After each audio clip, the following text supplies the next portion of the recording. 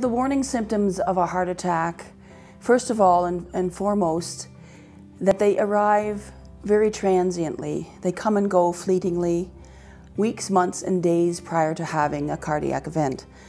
People have described them as unusual, unpredictable, and unexpected.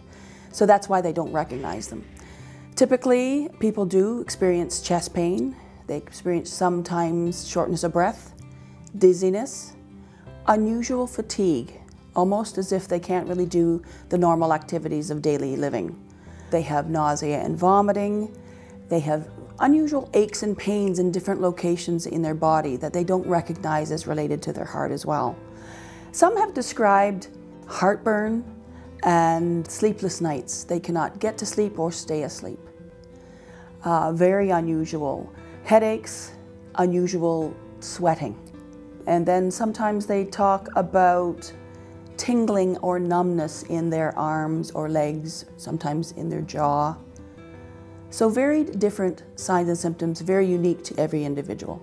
I created the prodromal symptom screening scale as a guide for healthcare providers to annually ask to screen, if you will, for the early warning signs that might lead to the development of heart disease, and therefore you can then modify your risk factors and have those important conversations with your physician or nurse practitioner to really start to screen ahead of time and to stave off heart disease as long as we can.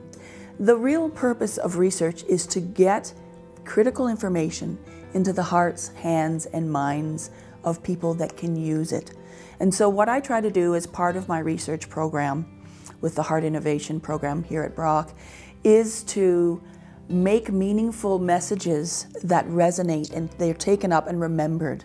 So we do that through using an integrated approach, marrying research with art, using arts-based approach. So for people that have heart disease, it's a journey for them.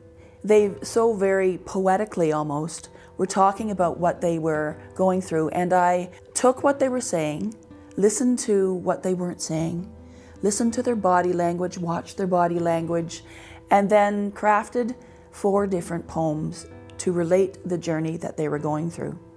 After I've kind of crafted the poems, we've asked various different artists to take us to another level of knowing so that we can really understand in a very prophetic way what it is like for these people to have heart disease and then to have to deal with it on a daily basis.